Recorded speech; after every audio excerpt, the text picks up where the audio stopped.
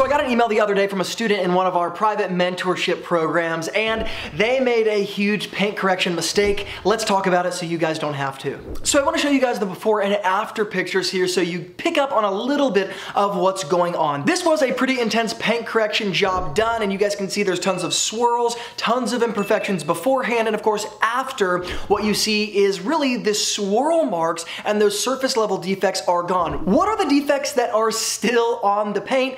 It's actually something that I like to call freckling. This is something that you can see really obviously in the picture, not to mention the rids, the etchings, and other imperfections that you can't necessarily see in the picture and yet are still present on the paint. This is one of the most common mistakes that detailers make in paint correction, and I actually have a very similar situation of me doing paint correction on a car like the one in the pictures. It's a black Toyota Camry that was unbelievably damaged. Most detailers in the beginning stages overestimate what is going to be accomplished through the paint correction process. And from these before and after pictures, it actually highlights the number one thing that is accomplished through paint correction and the number one thing that is not accomplished through paint correction. Namely, you are going to be able to remove swirl marks like you see in the before and after pictures really well with proper technique and proper products and tools. What are not going to be removed are really what could be thought of as structural imperfections in the paint, whether it be drip marks from the way the panel was actually painted in the first place,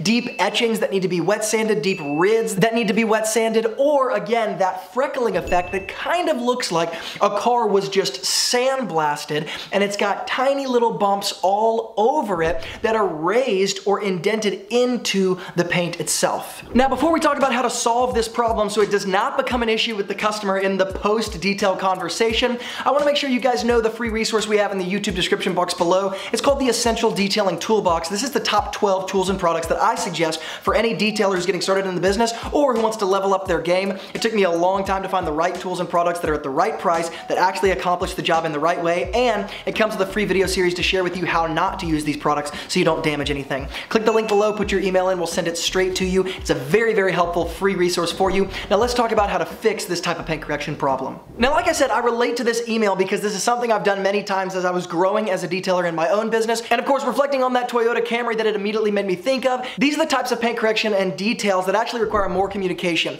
Now, I know you guys are tired of hearing me talk about communication, so there are three main ways I think a solution can be introduced to this equation on the front end. Number one, often when a detailer communicates what can and cannot be done with a customer in a paint correction situation like this, it's confusing to the customer because they don't really have an idea of what it actually looks like in the real world in terms of the limitations and then what can be done.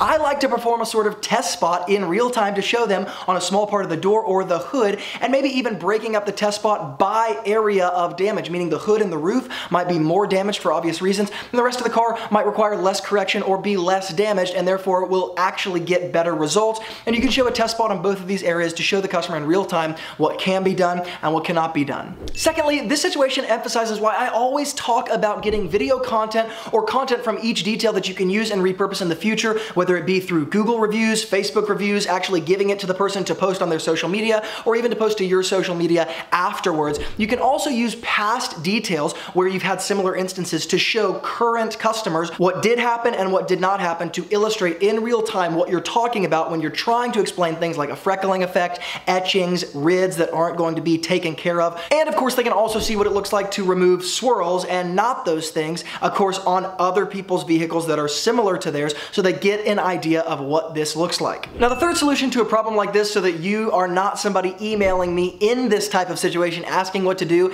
is to really dial in your understanding on the front end. There actually is a time to say no to details like this. I often do not do paint correction like this because, once again, there's a point of no return where the detailer is going to be introduced to the situation. You're only going to bring that black paint back to a certain point, and there's just nothing you can do about it. If you're not going to wet sand and repaint and clear coat the paint itself, you're going to be in a certain situation where the customer might just be dissatisfied with the results altogether. Often customers overestimate what paint correction can do to the paint because they think their car isn't too bad, or they're just not exposed to the situations like you and I are as detailers, and so they don't have the context to project into the future and decide whether or not the results are going to be what they want or don't want. It's why I think a test spot in real time is such a powerful thing to do with any given customer. Now, just as a bit of a piece of bonus advice here, you guys might be wondering, what's the pad and polish combination that you would suggest for people who are getting involved in the paint correction world or who want to get really good results or just dial in their skills without having to get a bunch of different products.